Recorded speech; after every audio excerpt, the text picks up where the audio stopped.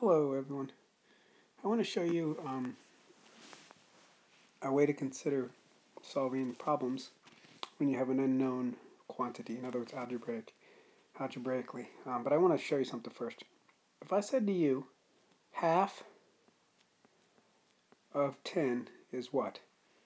So if we think about it, so if we had this whole bar, and we said it's 10, half of it, wouldn't half be 5, because 5 plus 5 is 10. So half of 10 would be 5. Well, we can take that same idea and say, well, okay, wait a second. Half of what? Let's say n. N is our unknown value. It's our variable. Half of n equals, let's say, 6. Well, again, if we think about the whole bar, so half of n. So the whole bar is n, but half of it is 6. So if that bar is 6 and this bar is the same value as 6, we know n must be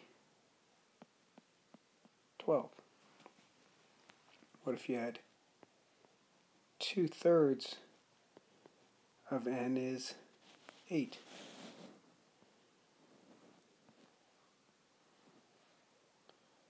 So we have 3 total bars, right? So 2/3 of it, so this is the whole thing n.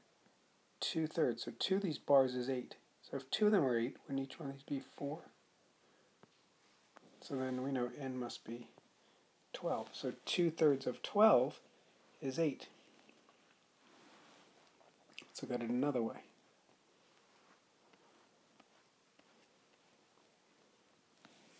If you had 3/4 of m, so let's say we don't know what m is, so 3/4 of it, though, we know is equal to 9. Well, again, the whole bar, 3/4 of m, so the whole bar is m. 3 parts of it is 9. So if 3 parts was 9, wouldn't each bar be 3? So then m must be 12. You also could deal with fractions if you wanted.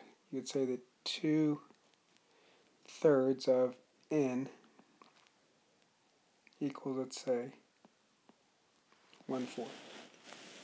Well, again, the whole thing is n. So 2/3 of it is 1/4. So this is 1/4,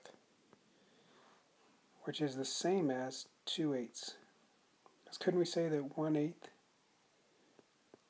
plus 1/8, wouldn't that be 2/8, which is the same as 1/4? And we know that 2 parts of it, 2/3 of it, is 1/4. So for each one of these, so we know that then that n must be 3/8. So 2/3 of 3/8 is 1/4.